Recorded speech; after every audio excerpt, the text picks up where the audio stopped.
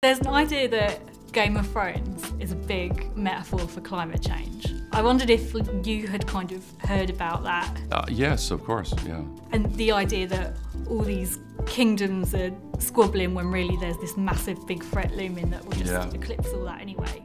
2 weeks ago, when all those people were fired in the White House, it kind of resembled the Red Wedding scene in Game of Thrones.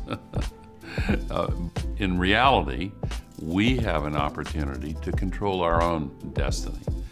We are beginning to win this struggle, but I hope that young people in your audience will become more active in helping to win this struggle.